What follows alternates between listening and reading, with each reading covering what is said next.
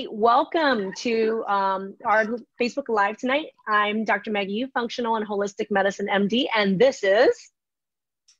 I'm Kathy Ryan. I am the Transform Nutritionist, so I work very closely with Dr. Maggie and all of her clients on the nutrition side of the program. Awesome. I'm so glad that those of you guys that are streaming in right now, I'm going to give you about 15, 30 seconds to stream in.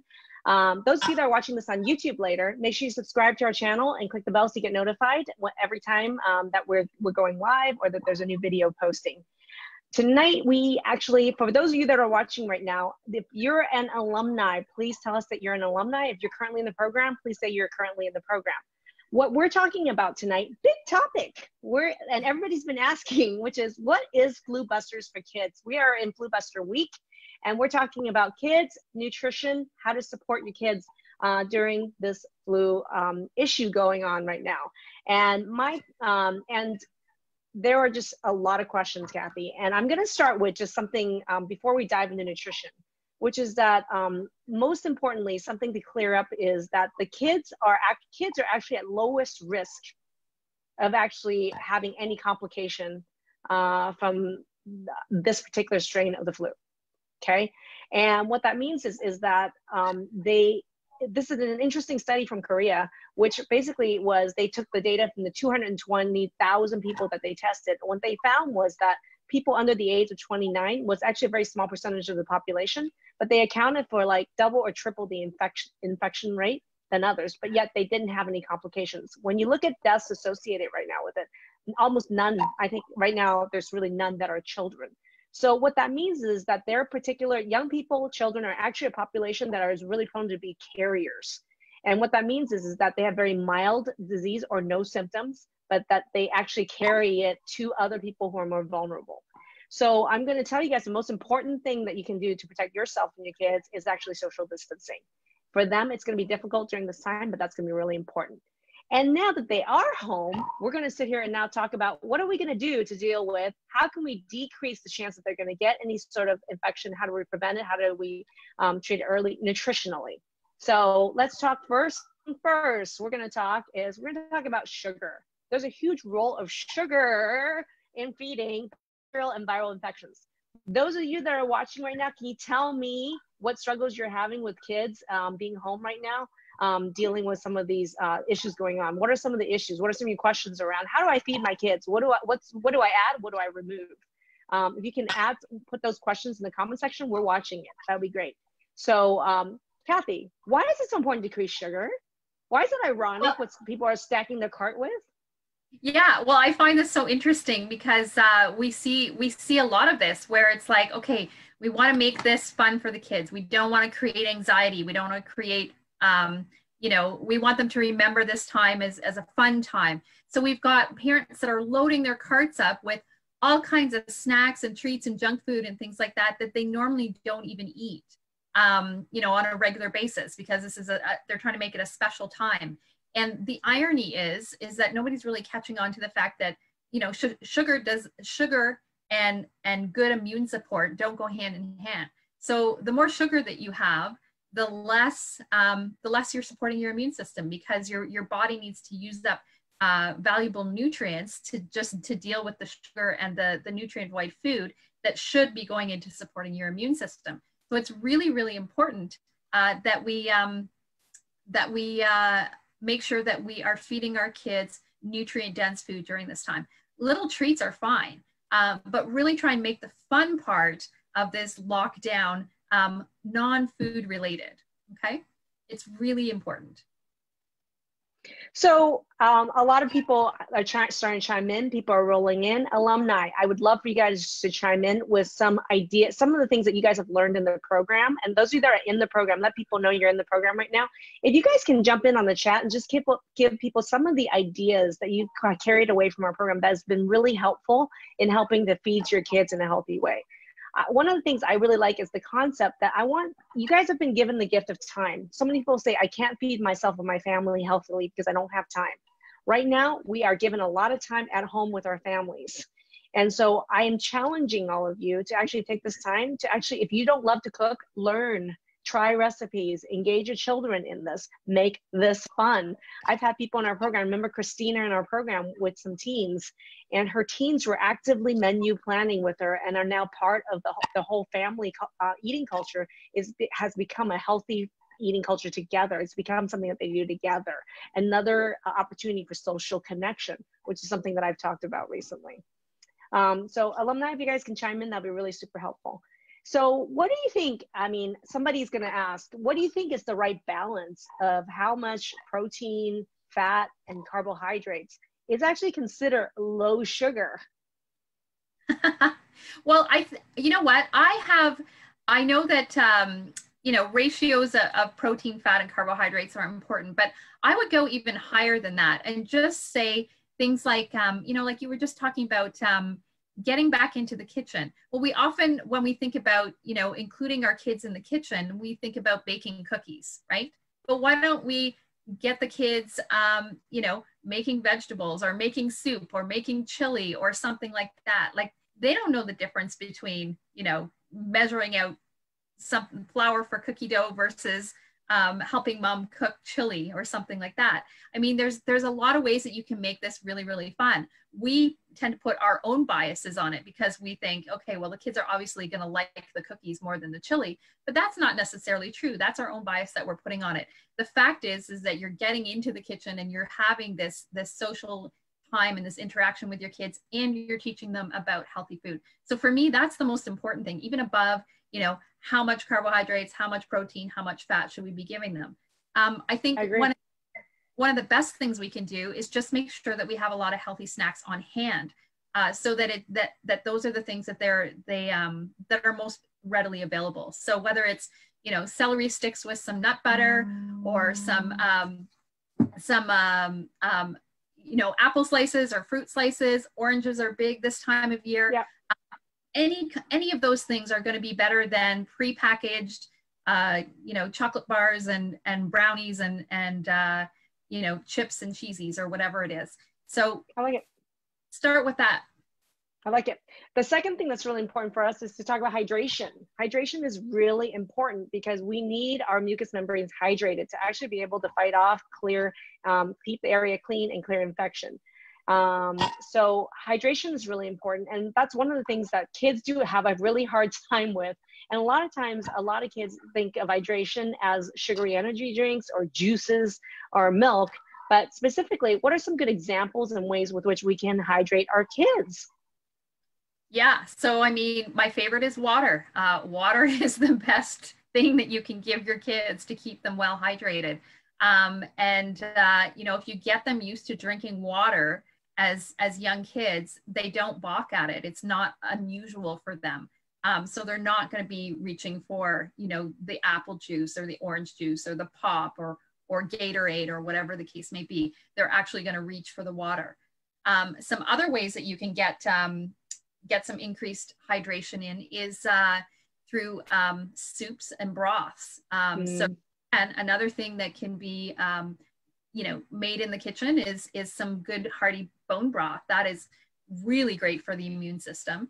Again, we talked about this a bit the other night, how, you know, a lot of times it's grandma's recipes that we go back to for supporting our health and our immune system, and bone broth or stock is no different. So hydration can be through hot things as well as the cold drinks. But another one that I do really like, Dr. Maggie, is popsicles. So, you know, if you do have a child that does come down with a cold or flu or gets a fever, popsicles are something that can be really, really refreshing, but you don't want to go to the store-bought ones. You can actually, there's tons of recipes online that you can find where you can do some nice, you know, some pureed fruit, pureed frozen fruit with a little bit of gelatin and a sugar alternative, not an artificial sweetener, but like a stevia or even something like maple syrup or something, that you can make some really much healthier popsicles that are really beneficial for hydration. So I like this idea, which is what we're going to do is we're actually going to be posting some of the recipes that we're going to talk about. We're going to be posting a popsicle recipe on our Instagram. So if you can follow us as maggieyu.md, in the next couple of days, we're going to be posting some recipes. One of them is going to be the popsicle. One of the questions people are going to ask is going to be, what can they sweeten their popsicles with, or do they even need to now that they have pureed fruit? Like everyone thinks it has to be so sweet. Yeah, oftentimes the pureed fruit is enough. Like if you get, if you get pureed strawberry or raspberry or something like that, that's often enough. If you do want to add something in, oftentimes something like a tiny drop, you get the liquid stevia, a tiny drop of liquid stevia can make a huge difference. It goes a long, long way. The other option would be to add in something like honey, like a raw unpasteurized honey, or even a Manuka honey. Manuka honeys tend to be a little bit more expensive, but they have a lot of additional properties in them that have been shown to be beneficial for colds and flus. Yeah, Manuka honey has a ton of prebiotics, which is prebiotics feed the good bacteria in your gut, which is great. I love it. And soups, just so you guys know, is that if you guys haven't watched my immune boosting soup, go ahead and watch it with your kids so you can learn how to make more soup. And if you don't have an Instant Pot, you can use a regular stovetop pot, or you can use a slow cooker. There's just a lot of fun things that you can do with soup, and soup is a great carrier for anything you want. And you can put in a ton of immune boosting herbs, like the ginger, like cumin, and garlic. Tons of garlic, carrots. Yeah, exactly. I love it. So the immune boosting soup recipe is it's on Instagram right now, and the video is in this group as well and on the YouTube channel. One of the things I want to talk about is we forget in this country about porridge, because right now we're talking about a time when you want food that you can store. You may not be able to always get a lot of fresh food, and porridges could be very pantry storage friendly. So you can make porridges from grains, and you can make porridges from nut and seed. Let's talk a little bit about porridge, Kathy. Yeah, so sometimes we feel like kids are not going to eat porridge, right? And again, we have to come away from this. We have to stop putting our own biases on what kids are going to eat or not going to eat. The younger we start them, the more easier it is to get them to eat some of these things. But I will say that a lot of kids do have an issue with the texture of porridge. So it's not really the taste, it's the texture. So one of the things that I find works really, really well actually is to add a little bit of nut butter. So like get some almond butter and add it right into your oatmeal. And that completely changes the texture of the oatmeal so that they don't get that, because some kids will actually gag on it. So we don't have that issue. And it changes obviously the flavor of it as well. And it's a completely different breakfast experience. And it can be something that a lot of kids really enjoy. Yeah. And the thing is, think about this. If you think of just oatmeal by itself, it seems really boring. But man, I think about nut and seeds. If you put in nuts or seeds on it, and then you throw in some cinnamon, suddenly it's like a flavor explosion and a nutrient powerhouse. So for me, it's again another vehicle with which you could just add a ton of nuts and seeds, or you could even add some fat in there. You could add butter in there. To actually add additional healthy fat, or even so there's ways to get creative. You could add sweet cream butter right into your porridge. Or berries. Berries is another thing, right? Berries, right. Slivered almonds, all kinds of things, chia seeds, things like that. So one of the biggest recipes that our people in our program love is our nut and seed porridge. And so I'm promising you guys that what I'm going to do is share our program nut and seed porridge recipe on Instagram by tomorrow morning. So go to our Instagram account, like it, and it's going to be exclusive for people on Instagram. You can get our nut and seed porridge. Yeah, and the other recipe that I really like is chocolate avocado pudding. Have you ever had that, Dr. Maggie?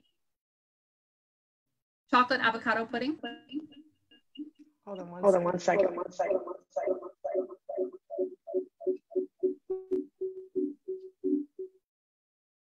Sorry about that. Chocolate avocado. I remember seeing Pam actually post a recipe, and she cannot keep it on the shelf with her kids. She cannot make it fast enough for her kids to gobble it up. Yeah, so that's another really easy way to get some really good fats into your kids. And it's actually very, very low sugar. Again, there's a lot of different recipes online. We can post one again on Instagram for you in a couple of days. We'll sort of spread them out throughout the day or throughout the week. But it's got very, very low amount of sugar. So you can do it with maple syrup, and it's avocado and then straight cacao powder or cocoa. We prefer the cacao powder because it's raw, but it makes a really, really tasty treat. Your kids won't even know that there's avocado in there, and it's got so many good fats in there for them. Yeah, that's one of those recipes that our alumni have been sharing like crazy in our alumni group, and they have pictures of their kids and empty, happy kids with avocado pudding, chocolate pudding, and the refrigerator's empty because they can't keep it on the shelf. Yeah, they really, really like it. Yeah. So awesome. So I hope that this has been helpful. If this has been helpful, go ahead and put into the chat that this was helpful. If you've enjoyed this, this is really specifically a segment dedicated to kids and nutrition with kids. I have talked already about what are some, really briefly about some of the supplements that you can do to help also boost your kids' immunity during this time. If you want me on a future training to talk, add more information about supplementation for kids during this flu season, or you can write it in the comment section as well. I can talk about that on another training. But tonight we're really talking food and nutrition, and I hope this was helpful. We're going to be posting recipes the rest of this week on Instagram. So if you join us there, you're going to see the recipes posted. Alumni, all of you that are watching, and I know you're watching, I'm going to challenge all our alumni and people in our program to make posts in the main Facebook group sharing some of their favorite recipes for their kids. And that's a gift from our alumni to you guys. So that being said, thank you, everyone. Have a great night. This is Kathy, your nutritionist, and we're saying good night and have a great day. Good night, everyone. Bye. Lupus, lung fibrosis, Hashimoto's thyroiditis, fibromyalgia, AS, which is a form of arthritis, Epstein-Barr, extremely fatigued, pretty much zero joint pain. Much more happy. I don't have brain fog anymore. how much weight I have lost. I want to say remission. Maggie and her approach is very different than the traditional doctor. I'm a totally different person. I got a better understanding of what those intolerances were. You're not alone. The community is, I'm learning from everyone else's issues. It's not just helped me, it's helped my entire family. We are transformed. We are transformed. We are transformed. We are transformed. We are transformed.